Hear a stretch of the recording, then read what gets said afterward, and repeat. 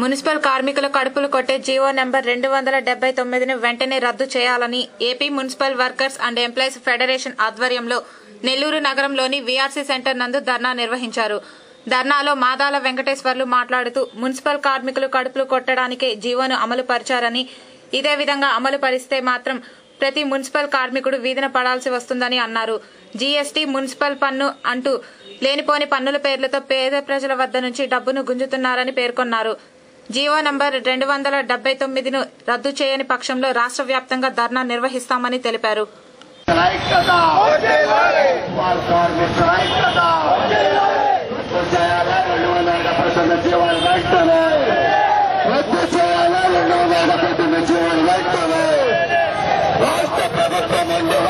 రాష్ట్ర వ్యాప్తంగా నిన్నటి నుంచి పారిశుద్ధ్య కార్మికులుగా ఉండేవారు సమ్మె చేస్తున్నారు.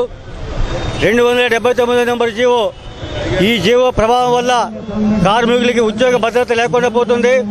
అంతేకాకుండా పారిశుద్ధ్య పనులు నిర్వహించే విషయంలో నగర ప్రజలపైన యూజర్ ఛార్జీల పేరుతో మరింత భారాలు మోపడానికి అవకాశం ఉంటుంది.